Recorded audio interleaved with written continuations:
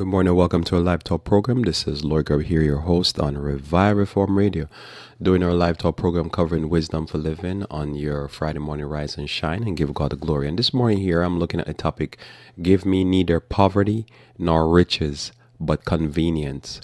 Give me neither poverty nor riches, but convenience. So this is our process of meditation as we look at the Proverbs. We move on into Proverbs chapter 30. So welcome again. Hopefully you had a blessed night rest, and thanks for joining me here this morning as we look at these beautiful words.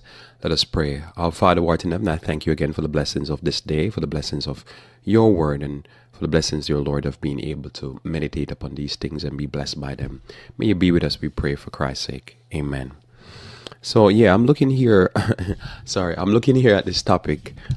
Give me neither poverty nor riches, but convenience. And this is taken from Proverbs chapter 30, verse 7 through 9. So we move into another chapter, and the last two chapters of Proverbs brings forth some major teaching. And so we're going to go through them piece by piece. And especially when we get into Proverbs chapter 30, talking about the virtuous woman, I think that's a beautiful thing to kind of slow down into and get into it, because it really describes both a virtuous man and a virtuous woman. So we're going to start here now by reading Proverbs chapter 30, verse 7 through 9. Proverbs chapter 30, verse 7 through 9, very important lifestyle choice. It's a lifestyle choice and a choice you make, especially when you're young. How do you want to set your life? This is very important. It's the philosophy of life, I would call this. Give me neither poverty nor riches. So before I read this. This is closing off this week where I talk about balance. And as you know, I was talking about balance all week, and that it's never good to be in the extremes of life. And this text illustrates this very beautifully. When you're real poor or real rich, you tend to run into a lot of problem. When you're just pauperous and begging, and when you're so rich that you become, as I say, filthy rich and literally filthy, it becomes a problem. And so this week, as I say, I close off with a massive teaching here, to me very important, because it dictates, if you live by it, it affects the type of life you live, the quality of life. And to me, being very poor and very rich, to me, affects your quality of life in a very negative way. Being convenient or living conveniently or inconvenience in a convenient way will make your life much better. So this is where we want to be, not in the left or the right, not in the rich or the poor, but right in the middle. And God will bless you in that endeavor. So I'll read it for you here. Proverbs chapter 30, verse 7 through 9. Two things have I required of thee. Deny me them not before I die. Remove far from me vanity and lies. Give me neither poverty nor riches. Feed me with food convenient for me. Lest I be full and deny thee, and say, who is the Lord? Or lest I be poor and steal and take the name of my God in vain. So this is Proverbs chapter 30, verse 7 through 9. Very powerful passage of scripture that basically capstone illustrates in a powerful way the thought all week. It's important to live within that balance, not to be at either extreme. As we start out in the week, we weave through the week. When people are at extremes, they tend to live corrupt, wicked, foolish lives. We don't want to be like that. So the verse 7 says, two things have I desire of thee, deny me them not before I die. It's a request he's asking.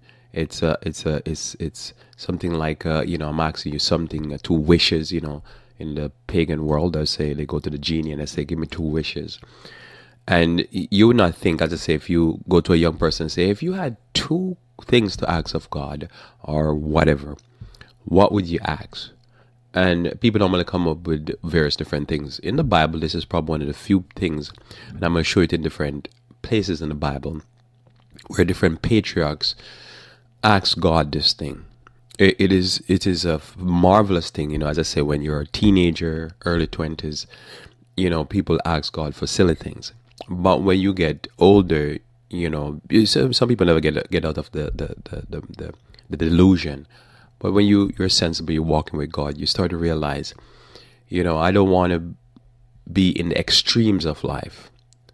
I don't desire the extremes of life. I want to just be comfortable. So that's why I say, I'm going to ask you two things, God, and don't deny me them. So it's a very powerful request here. Don't deny me these two things before I die. That means he want to live until he dies and never experience the extreme. And that's powerful. Imagine most people, this would not be. Most people are yearning and desiring to win the lottery or to make it big in something. And most of the time, almost all the time, you see them crash and burn. But here, it's a story like the rich young ruler. We won't go to that passage, but that's one of those passages where the rich young ruler is so rich that he just denied Christ. He's just like, I can't do it. I have too much money. And this is where you don't want to be. So you just let me be convenient. Notice here, remove verse 8. Remove far from me vanity and lies. So that's number one. I don't want to get into falsehood. I don't want to get into false doctrines. I don't want to get into false beliefs. I don't want to be deluded. I don't want to be deceived. I don't want to be tricked. I don't want to be telling tricks on people. I don't want to be conning people.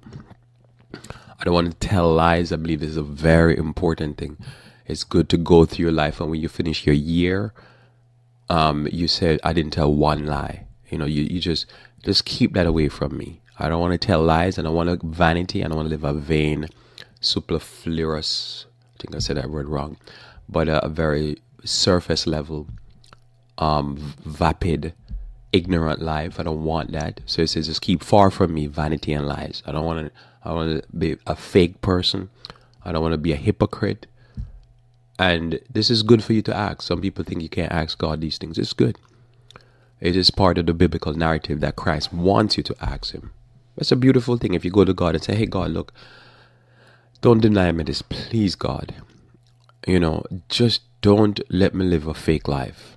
Don't let me be a hypocrite and a liar. That's okay to ask. There's a lot of things people say, oh, no, I don't want to ask that.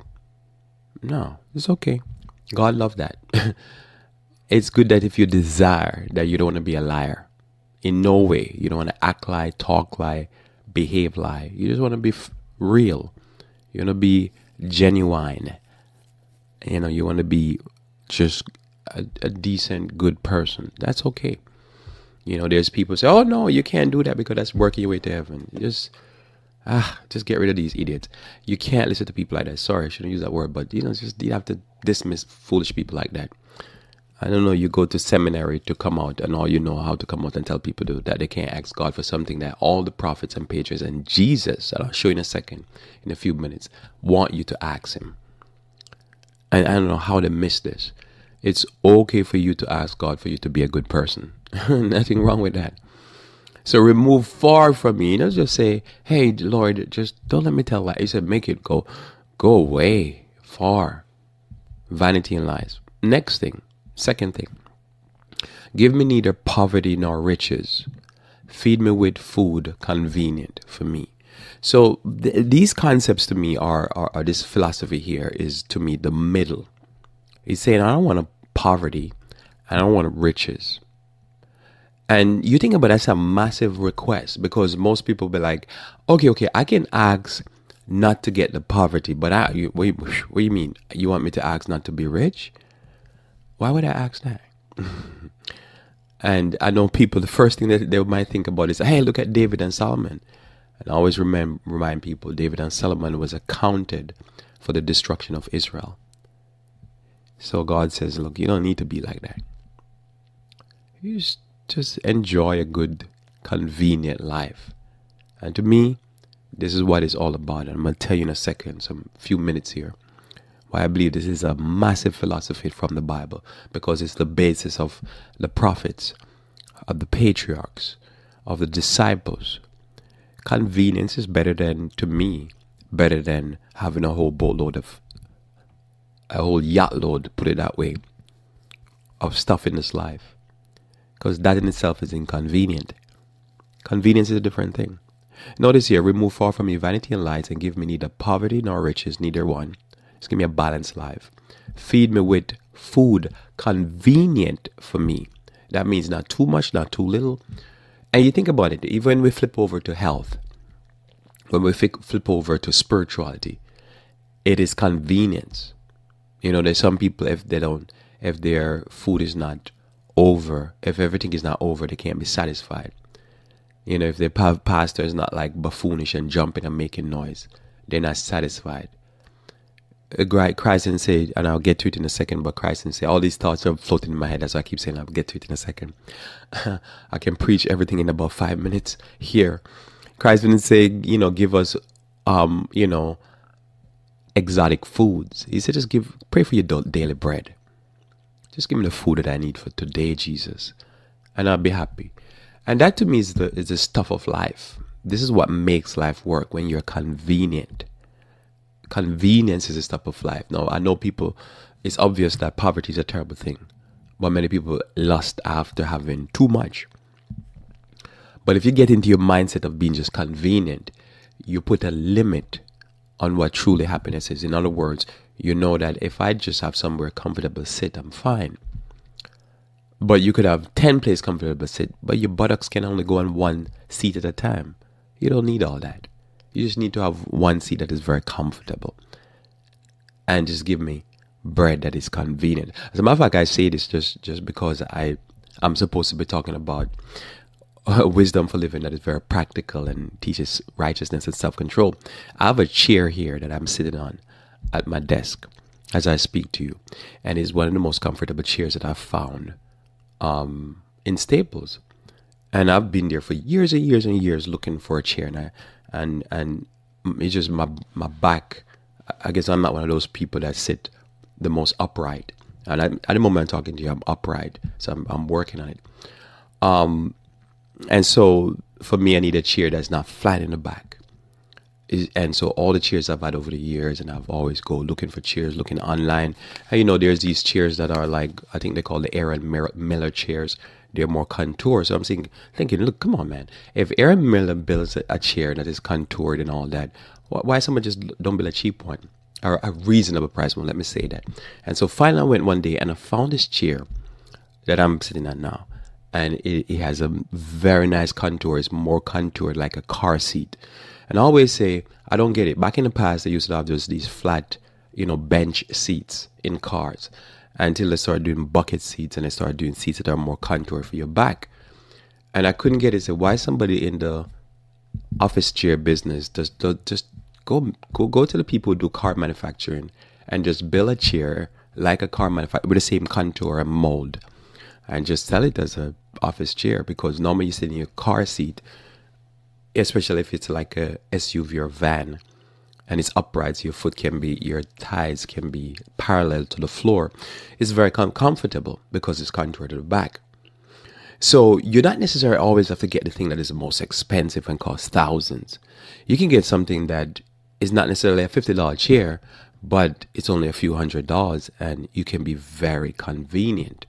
And especially like for what I do, I spend a lot of time seated, and many of you listen to me, you do that. You're not working on your feet. Some of you work seated. The more uncomfortable chairs, the more you could have back problem, if you understand what I'm saying. So in life, there's a lot of things that this principle, I'm just giving you one practical thing, that it dictates. Sometimes, most of the time, almost all the time, is never the most expensive. And most of the time, it's never the cheapest. It's a philosophy of life to just be convenient or convenienced. It's never, as I say, because you can be very convenient on a bed that costs a few $100s if it's built right. But most actually, if you buy a few $1,000 bed, it should definitely be convenient. And so that's the issue in life. But sometimes people want to have so much that they can't use, or they want something that is so exquisite, not because it's convenient. Because I've been in stuff where the thing is so expensive and it's so inconvenient. I'm thinking, who sits on that? Who used that? This is nonsense. But you don't buy it because it's convenient. You buy it because it's exclusive. It's exclusive and nobody else have it. And you're going to show everybody that you're the only person that have it. But you could have something that's very reasonable price and it's very convenient. It's for your use and you're very happy with it. And to me, convenience, it can trump exclusivity and expensive or luxurious many times, because I say there's many things out there that is very luxurious, but it's inconvenience. It's just totally inconvenience. It will inconvenience me, and that's it. So now let's go into some of this now. And I'll review verse 9 also. It says, lest I be full and deny thee and say, who is the Lord? And this is what you find is so that you can see why there's things are going to get worse in our society, because the more people, it seems like the more money, more people say, there's no God, and they get rude and obnoxious. So God's okay, I'll take away that money. And let's readjust your thinking. Because money makes people so full of themselves. Or lest I be poor and steal and take the name of the Lord in vain. So it's this balance that one need to have. And when you're in that balance, it's just a good medium. And there is a person that has not the type of money that people, not a millionaire, not a multimillionaire, and they're very happy, very convenient. They have everything that people who have way out of money don't have, but they're quite happy and quite more convenient. And that's the reality I've learned in life, in my life personally. I don't have to offer all of that to be convenient or to be convenienced. But a person could have way more and they're just totally inconvenient. So let's look at verse 8. Verse 8 to me is the fulcrum. It is this, the 7 and 9 sets it up and explains about verse 8. It's beautiful. So I'm going to give you 4 translation here. Other people rendering other than the King James Version. Just to give you a 3-dimensional view of verse 8. And we're looking again at Proverbs 30, and our main focal point is verse 8. Notice it says, first, help me never tell a lie. So these are the 2 things he's asking. Second, give me neither poverty nor riches. Give me just enough to satisfy my needs. So that's another way to look at it. Give me just enough to satisfy my needs. So the first thing he asks, help me never to tell a lie. All right. And we praise the Lord for that. We really pray for this. This is something a principle I live by personally. And secondly, I really believe in this one again, live by this. Give me just enough to satisfy my need. So if I have just enough to satisfy my need, I'm fine. When you're hungry, it's a terrible thing. It's a question I often ask people, and it's a literal question I'm going to ask you. Think about it. You can answer me, or else you can text me and tell me. How do you feel when you're hungry? Now, over the years, I've realized different people feel different things when they're hungry. Some people's stomachs start to growl and rumble. Some people, they sort of feel faint. Some people, they feel physical pain in their stomach. Some people feel literal nothing. They just feel like, I just need to eat. Everybody feels to eat, but different people feel different sensation within their stomach and their brain when they're hungry. So how do you feel when you're hungry? Another question could be asked is, how do you feel when you're full? Because different people feel different things when they're full. Some people feel nothing. They have to tell themselves stop eating because they don't feel satisfied. Never do. So how do you feel? It's a very important thing to know, because you'll be surprised. Go to work today, ask people, how do they feel when they're hungry? You'll be surprised. Different people feel different things. Some people never thought about it. They just eat because it's lunchtime or it's dinner time. So New Living Translation simply ends by saying, give me just enough to satisfy my needs. That's one way to look at it. So keep that in mind. That's one dimension. Now, dimension here is an English Standard Version. It says, remove far from me falsehood and lying. Right? So far away. I don't want to have no falsehood and lying near. No faking. I don't want to be a fake person. Or help me, God, to not be a fake person. And it says here, give me neither poverty nor riches. Same philosophy. It says now, feed me with food that is needful for me. So this is a different way to look at it. Needful. So need is always the issue. Not so much my want, but my need. Just give me what I need. I need to get to work, so I need a car. right? I need to sleep, so I need a bed.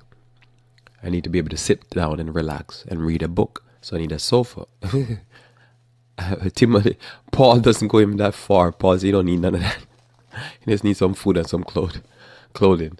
So just my need, and some of those needs, it is debatable, as they say. Bury and study the Bible. Keep falsehood and deceitful words far from me. So I don't want to even come into my thought I need to lie. You know what I mean? It's just God, daily I pray, God help me. Let me just be always honest with your word, honest with people, honest with circumstances, judge right. Like, you hear me make certain presentation here that somebody could easily judge me one way, and I'm open to that, but I'm going to make my best effort that I'm judging others right. And others might disagree, but I make the best effort. I try to be on point with my judgment. And if I make a mistake, it's normally in the effort of trying to understand others and understand lifestyle, what's going on around me. So notice here, keep falsehood far away from me. Give me neither poverty nor riches. So this is a balance. I don't want to be poor. So when he says, give me just food needful, or before somebody renders it, satisfy my needs, he's saying basically, I'm full. I don't want to overeat and I don't want to undereat. You get it? I don't want to have basically money in my bank that, as I say, if you have $1 billion, if you spend $1 million a year for the next, you would have to have 1,000 years to spend that. You see, I don't need that because that's unnecessary. I just want to be satisfied and I want to be convenient. You see what I'm saying? Because I'm like, oh, this person's a billionaire. You think about it, if they liquidate all their assets, put in an account that bear interest, and they would have to live over 1,000 years for them to spend that money at $1 million a year clip. And if they spend even 2 million, 3 million, 5 million, it's just they will never be able to see that money spent. So he says, don't give me that. I don't need that. But don't give me poverty so when I eat, my stomach is still growling and rumbling, or I'm in pain, or whatever you feel when you're hungry. You see, I don't want that either. Notice here it says, feed me with food that is needful for me. In the Bury and Study Bible, it says, keep falsehood and deceit far from me. Give me neither poverty nor riches. Feed me with the bread that is my portion. So you have a portion. If you eat a pound of food per meal, I don't know, I can't remember. I keep forgetting what is it the average person eat. But you say you're going to eat, 800 calories, no? Say you're going to eat 700 calories per meal, or 800 calories, or whatever you eat per meal. He says here, just give me 800 calories per meal. If you need $2,000 to live on, he said, I just need 2,000. If you want to throw me an extra 500 so I can save some, go ahead. Whatever it is. He said, just give me that amount. I don't need to be huge. Notice here, keep deception and lies far from me. Give me neither poverty nor riches. Feed me with the food that is my portion again. So one says food, one says bread. So whatever is your portion, that's what you need. And that's a good place to be in. Not overreaching or underreaching. Not living a fake life, but living a life that is real. So I don't have to show off on anybody and fake that I'm something that I'm not, because that is an unbalanced life. I don't have to be lying to, spread falsehood on others or about myself.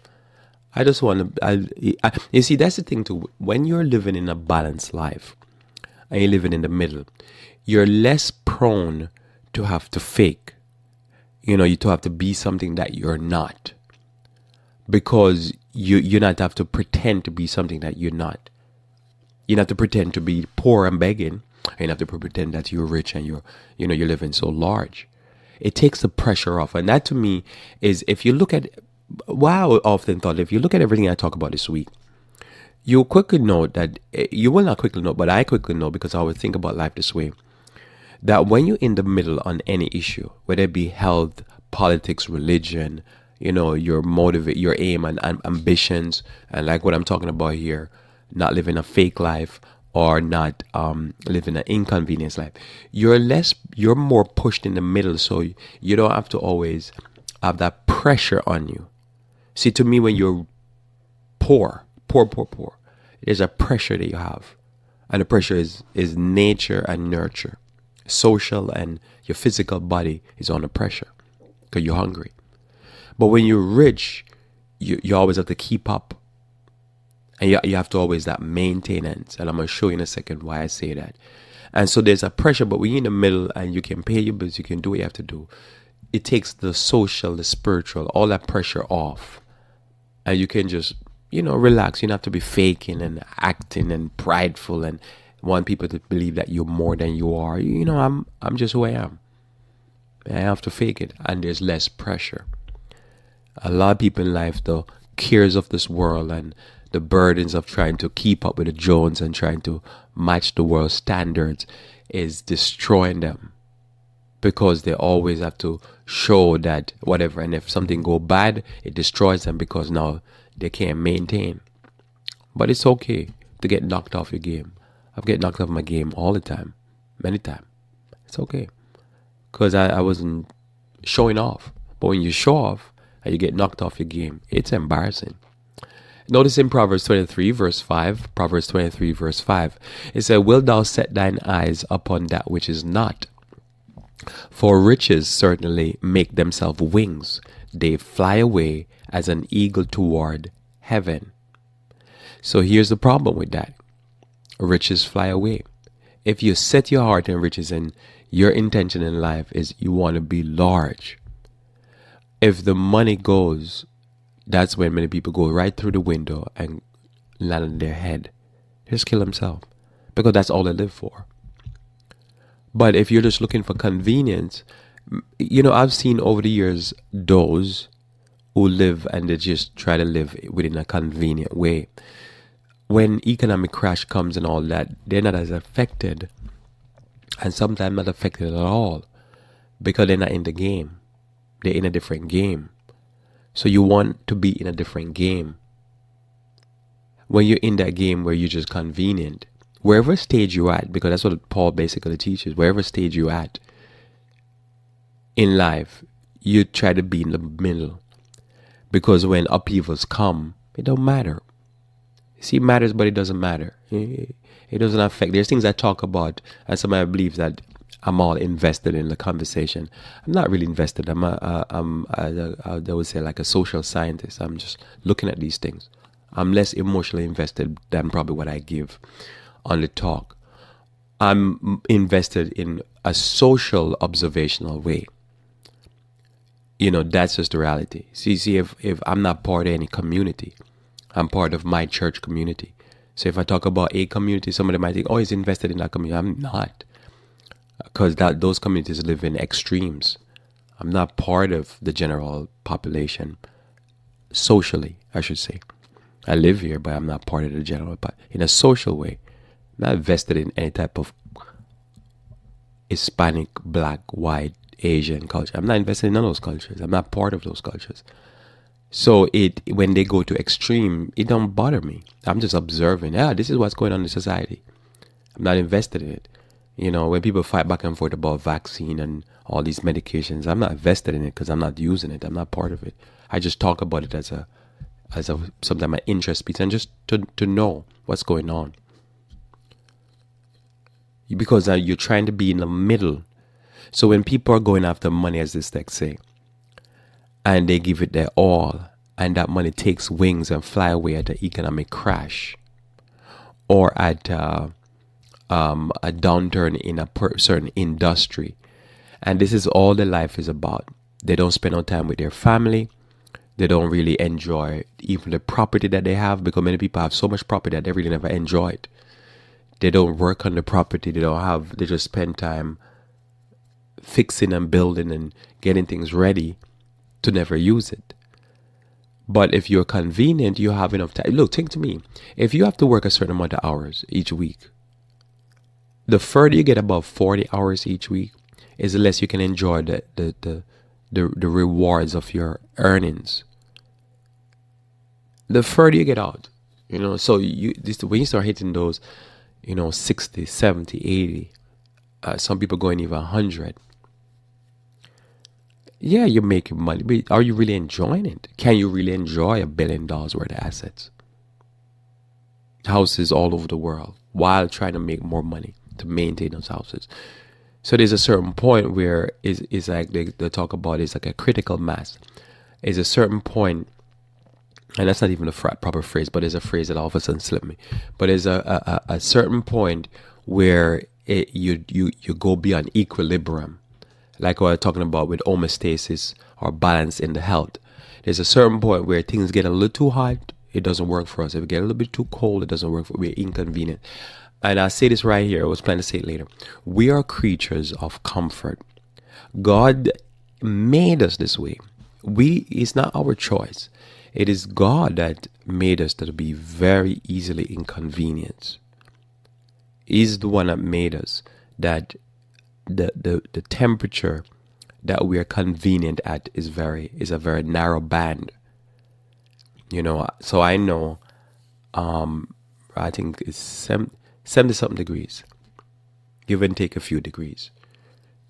And because we put out heat, we're a generator of heat, and then the outside temperature affects us. So because we are generating heat, if it's too cold, it's a problem. If it's too hot, it's a problem.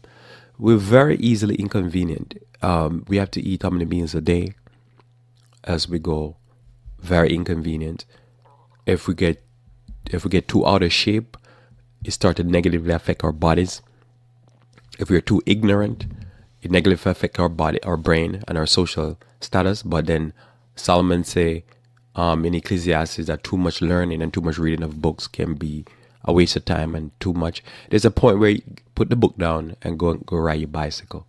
Go for a walk in the park. There's a certain point where you put the work down and go ahead and enjoy a meal.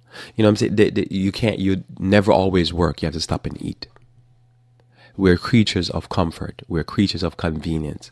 And when we get into that mindset, you start to see the things the Lord says is the better way. But you could have so much property that you just think about the amount of work it takes to maintain your one property that you have, even if it's an apartment.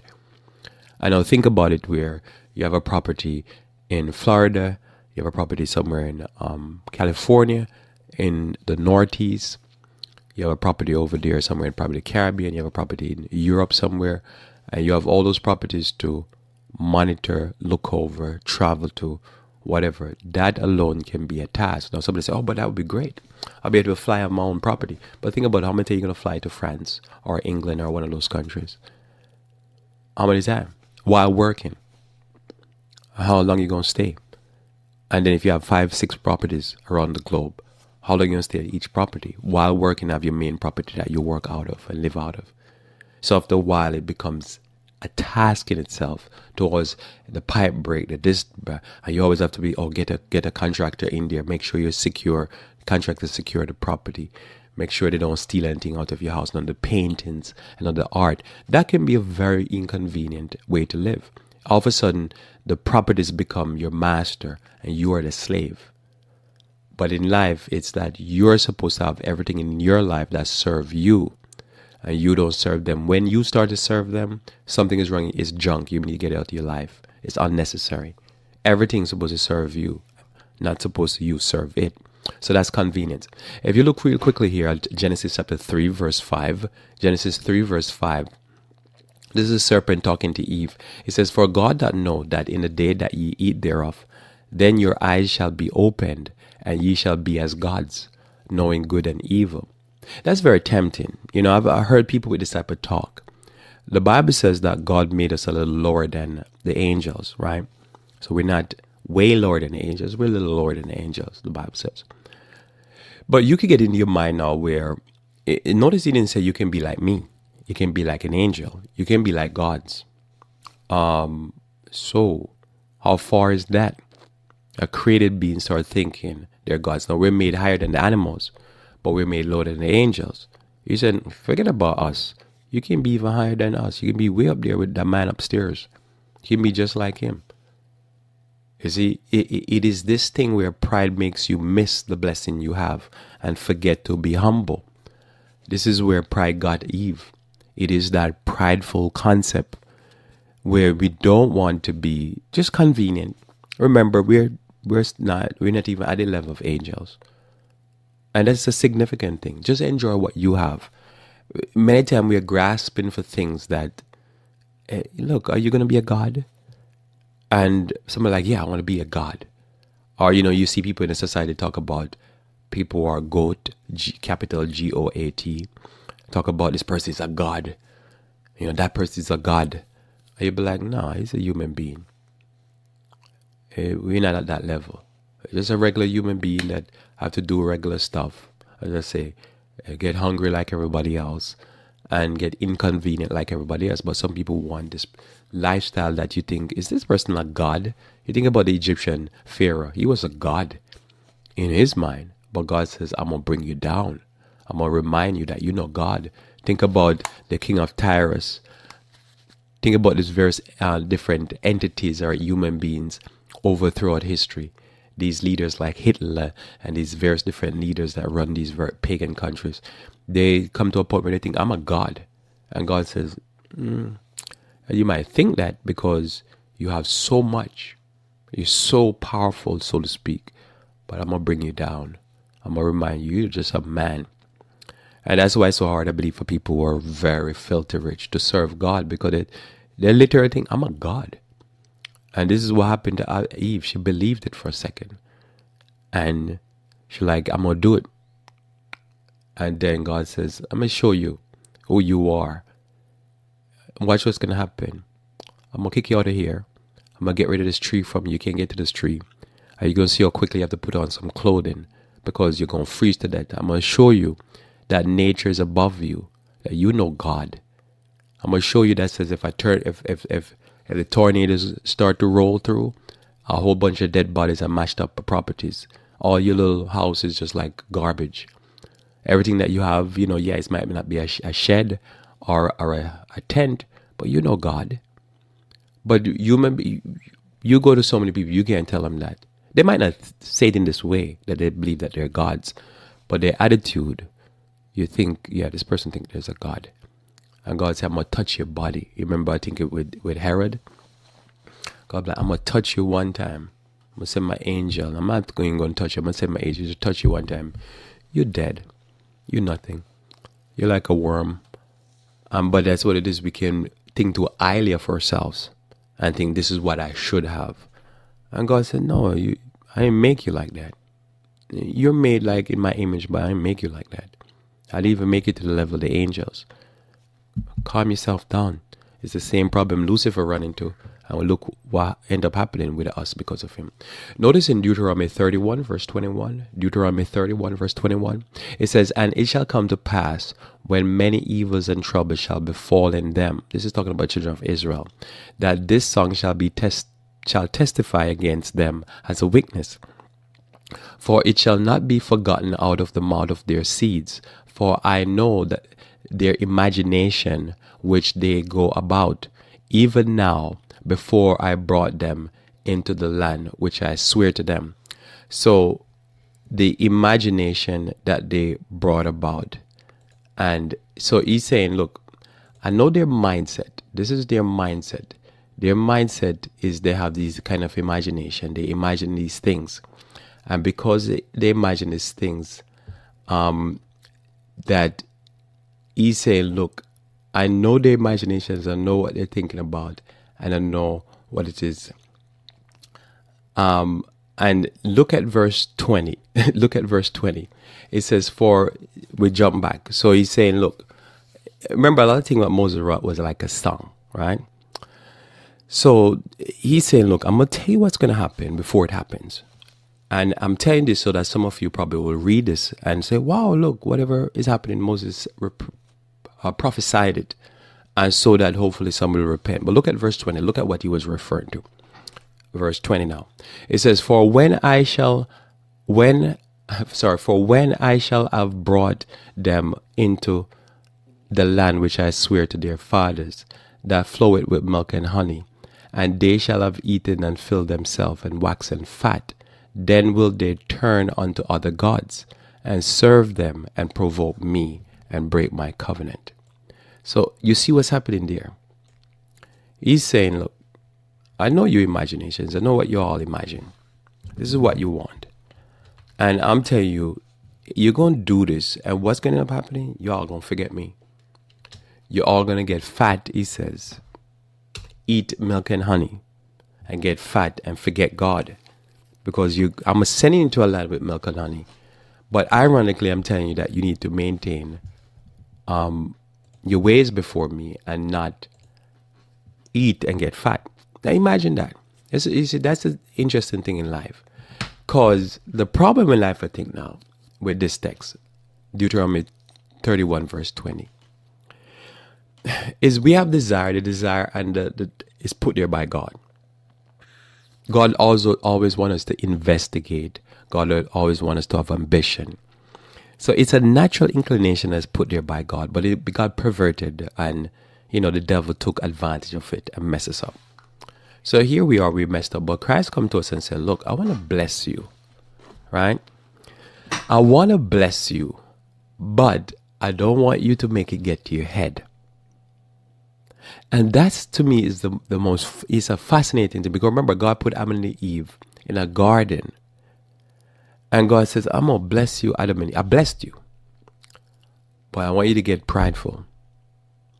And that, to me, it's a difficult walk to walk, because I always notice with human beings, if you treat them nice, they take it, oh, you're weak, and they abuse you and disrespect you. You'd be like, what's wrong? I don't get it. But then I started thinking about God and say, it's similar with God and us. Because God wants to bless you and prosper you, but God don't want you to get to your head.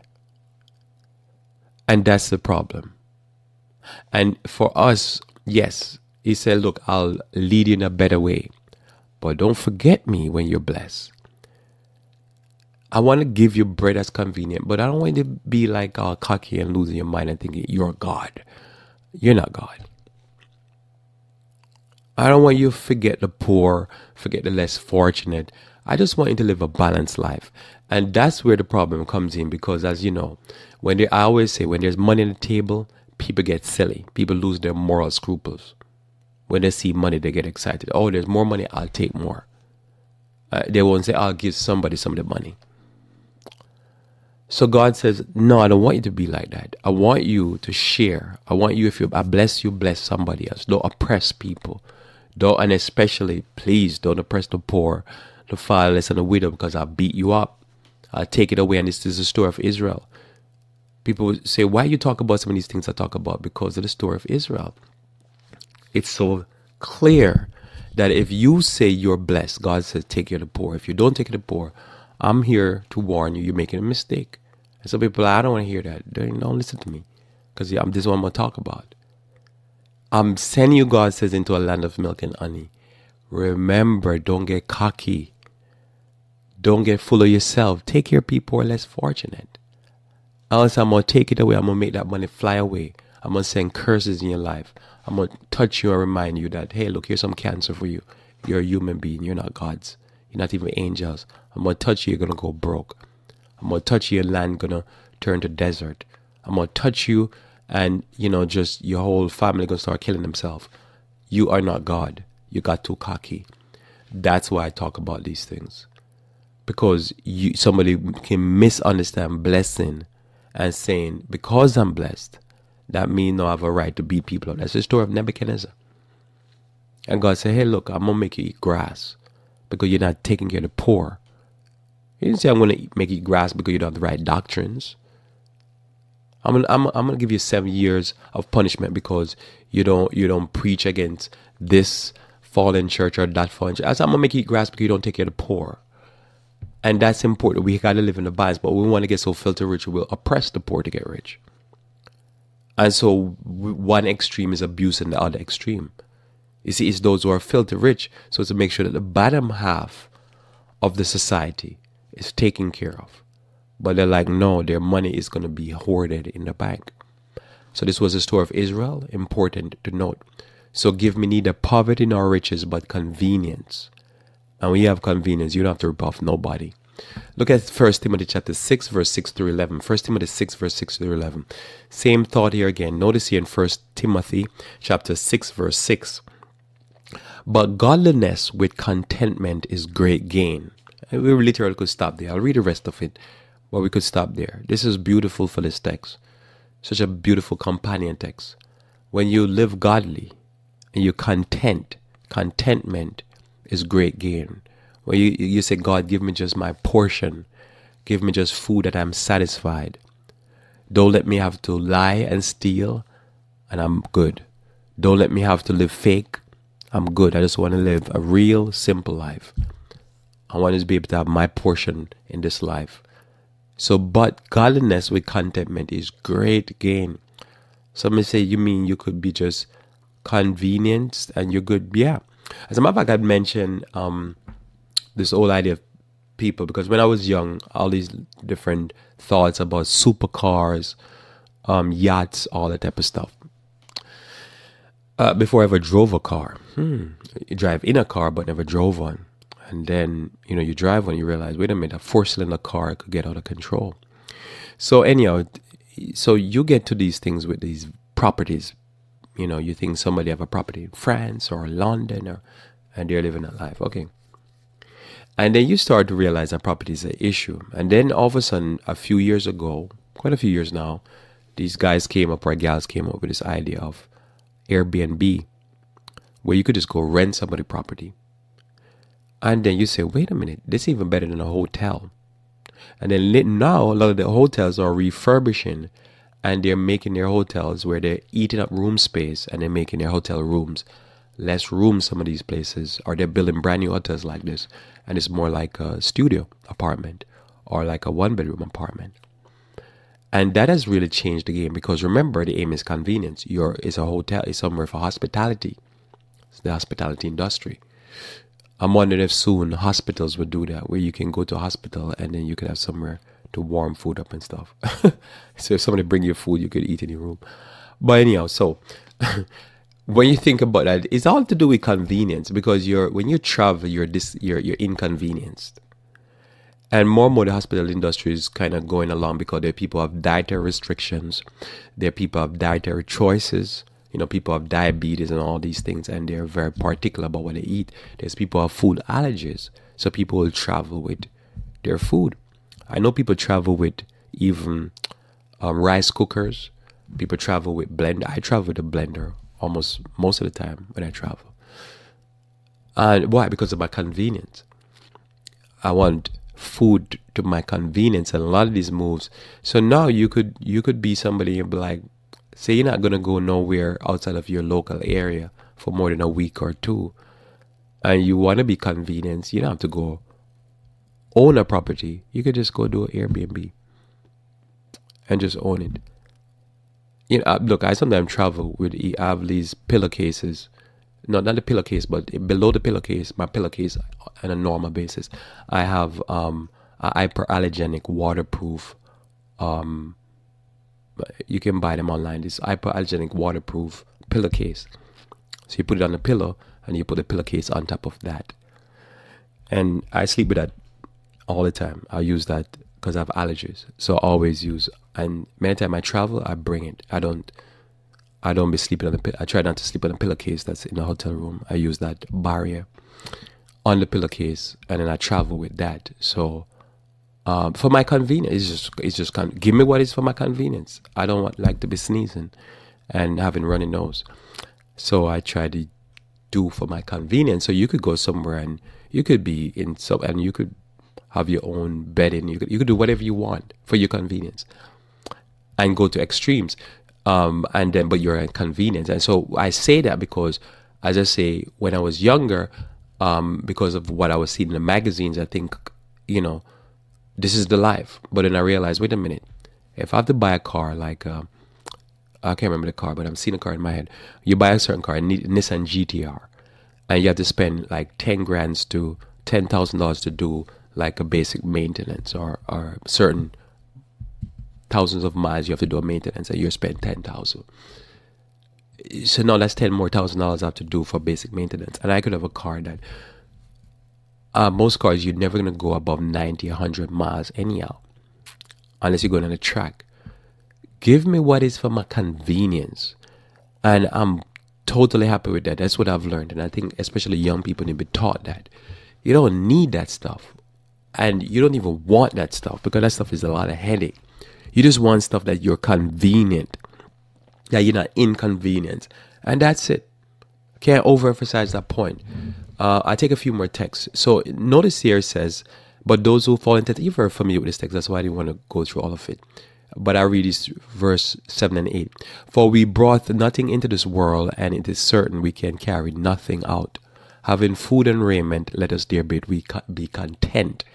So the Bible teaches contentment, convenience, not to be pauperous poor and not to be super rich. Just right in the middle. Most of the prophets and patriots, they were in the middle, and if they were not in the middle all the time, it was because they were persecuted or some other reason. But it's just a majority of them. And, you can come to a point where you have a lot, but you don't live like you have a lot. That was Abraham's story. He had a lot and didn't live like he had a lot. Notice here in Genesis 28, verse 11 through 22. I'm going to read this whole thing here because it's a story here. A concept that you need to get along this line. Give me neither poverty nor riches, but convenience. To me, being convenient is great. I could be in a situation where it's in a remote area. Like I've been, where I go on a waterfall or something, and it's in a remote area in the bush. But you have some food, you have water to drink, you feel safe, and you're happy. And there's no modernity. There's no cell phone tower. There's nothing. In the middle of nowhere, if the vehicle breaks down, you can't even walk out of it because you don't even know where you're at. But you're convenient. Everything is there. You have some food, you're happy, and life is good. Notice in verse 11 of chapter 28 of Genesis. This is the story of Jacob here, and he lighted upon a certain place and tarried there all night, because the sun was set. And he took of the stone of that place and put them for his pillow, and laid down in the place to sleep. So that would be not it would be hypoallergenic, all right, but it would not be comfortable. But he's sleeping, but he's looking for something. He wants something. Now he dreamed, and behold, a ladder set up upon the earth, and on top of it reached to heaven. And behold, the angels of God ascending and descending on it. So we pause there. Later on, Christ in the New Testament, and how much years later, say he is that ladder. He's the source where the angels can go and come to bless. Without him, the angels don't bless, so to speak. And verse 13, it says, behold, the Lord stood above it and said, I am the Lord, God of Abraham thy father, and God of Isaac. The land whereon thou liest, for thee will I give it, and to thy seed. And thy seed shall be as the dust of the earth, and thou shalt spread abroad to the west and to the east, and to the mount, and to the north, and to the south. And in thee and in thy seed shall all the families of the earth be blessed. So Lord, repeat the blessing to him. And the blessing that the Lord repeat to him is a blessing that he gave to his father, his father's father before that, to Abraham. And behold, I am with thee, and will keep thee in all places where thou goest, and will bring thee again into this land. For I will not leave thee until I have done that which I have spoken to thee of. So this is a different philosophy of convenience, because one thing I've learned here in this life is that I could have bread to the full. I could have, comfort where I sleep, rest my head. I could have all that.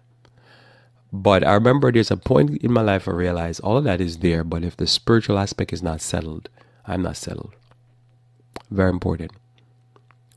And it started teaching me that even this idea here of being balanced, being in the Lord, there's more to it than just saying, how would I say this? There's more to it than just saying, because a person could have all the food they can eat, not too much, not too little.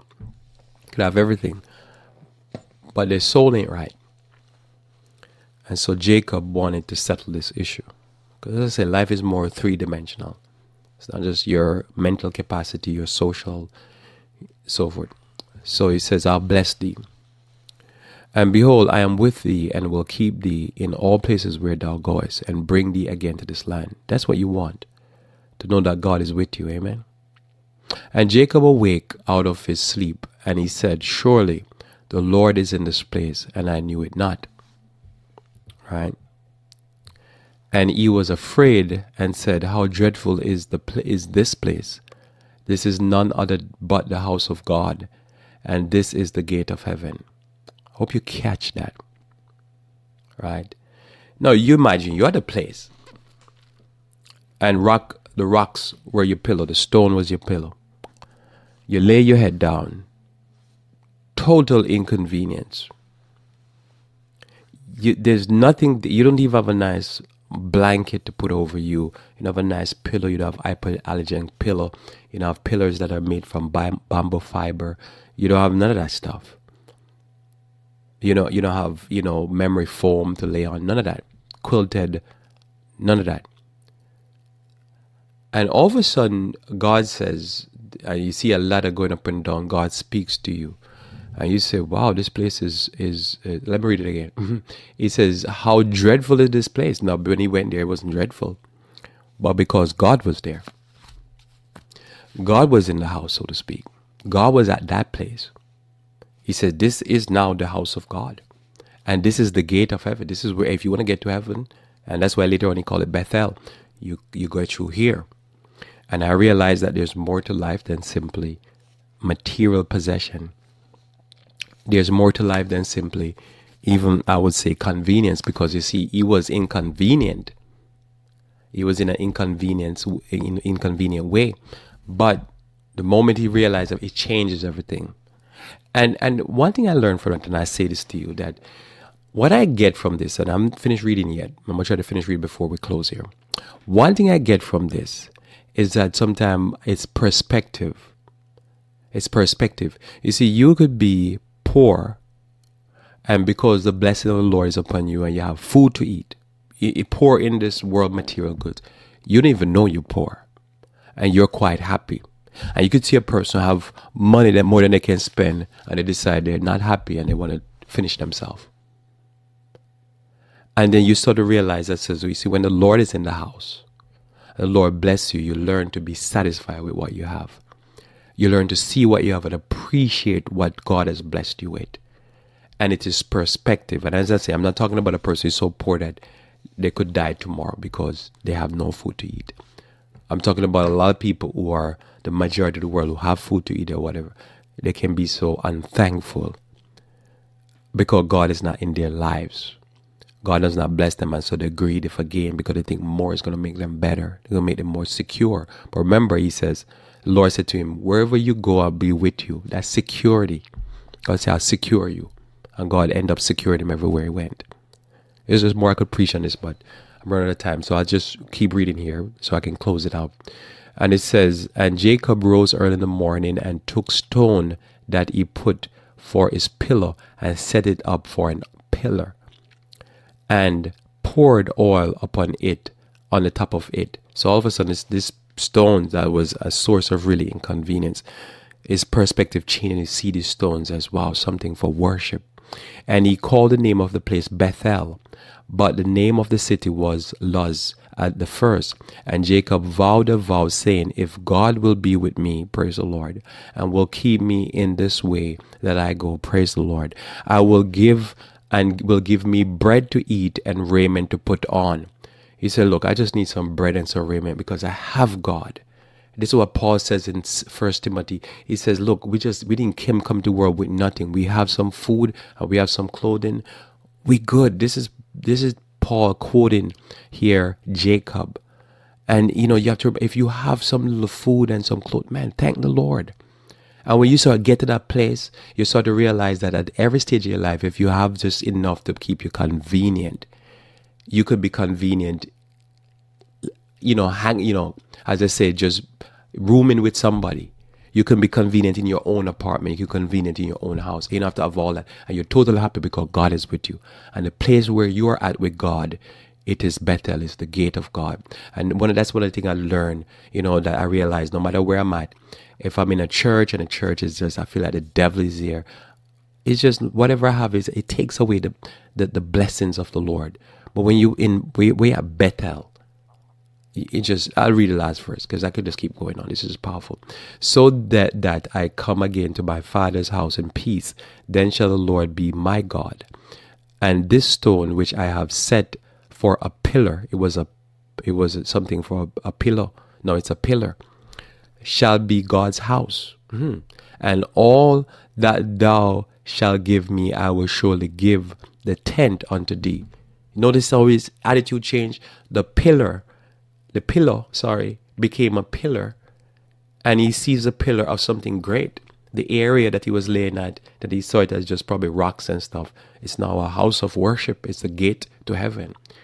And he now says, look, you bless me, God, I'm not going to forget you. I'm going to give you 10%.